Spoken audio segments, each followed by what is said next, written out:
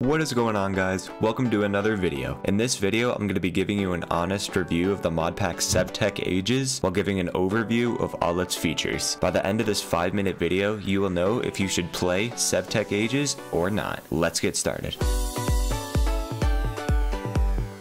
When playing Sevtech Ages, you'll go through the ages of human history in 6 different ages: the Stone Age, Bronze Age, Middle Ages, Industrial Age, Modern Age, and Futuristic Age. To do this, the modpack adds a vanilla advancement system that acts as a guide to players but doesn't take away from the sandbox experience. Once all the necessary advancements for one age are completed, you will move to the next age. As you progress, some ores and items will be invisible and impossible to craft until you reach a certain point in the game. As you progress through the game, mobs will also become progressively more difficult, and you will get access to more of the 257 mods installed.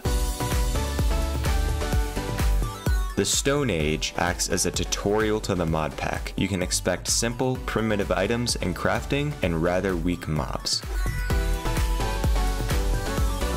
In the Bronze Age, you get access to copper and tin, which can be used to make bronze. There are also slightly stronger mobs, and magical elements await you.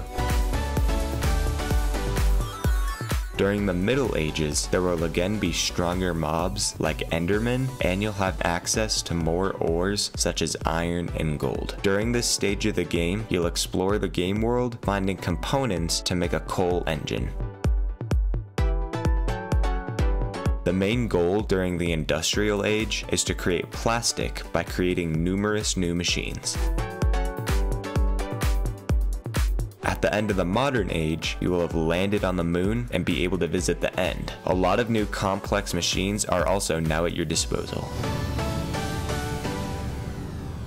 During this final stage of the game, you can explore everything the modpack has to offer. A big part of this stage is about energy generation, for which you'll have a variety of options. There are also a ton of new, stronger mods, and you'll be able to explore the solar system.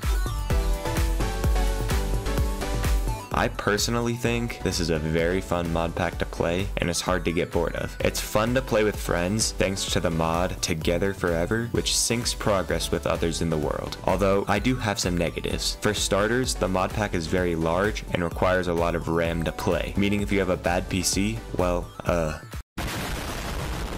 Now, it all boils down to the question, should you play it? Well, that's your decision. I don't care if you play it or not. This isn't sponsored. Here's to the ones that we got. Cheers to the wish you were here, but you're not. Just a drink, bring back all the memories of everything we've been through. Toast to the ones here today. Toast to the ones that we lost on the way. 'Cause the drinks bring back all the memories, and the memories bring back you.